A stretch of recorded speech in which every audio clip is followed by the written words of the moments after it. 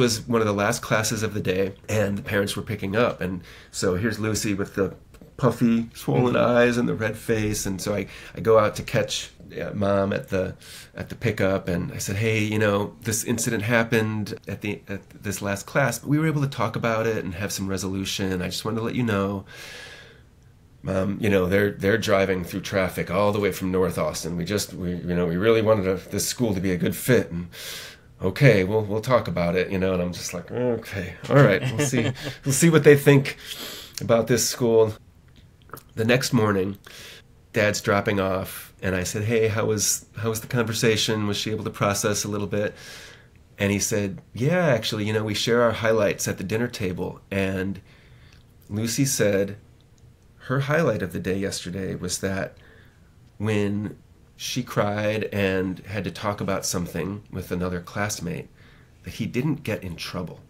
Because at her last school, she's sensitive and would cry when her feelings got hurt. And when other classmates at her previous school then would get in trouble, they'd have to stay in from recess. How did that help Lucia? How did that work out for her in her social relationships?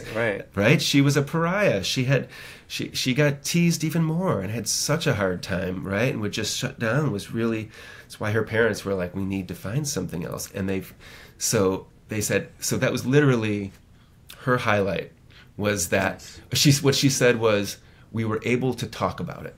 Mm-hmm. That little shift, in the way that we handle, we prioritize the emotional safety, and supporting that emotional intelligence in all of our learners, so that when these things happen, it's not that it's bad and needs a punishment. It's that these are learning opportunities, and we're teaching how to be more conscious communicators, how to be more emotionally intelligent and compassionate with each other. And it's a huge part of the work and the skills we need for the 21st century. Mm-hmm.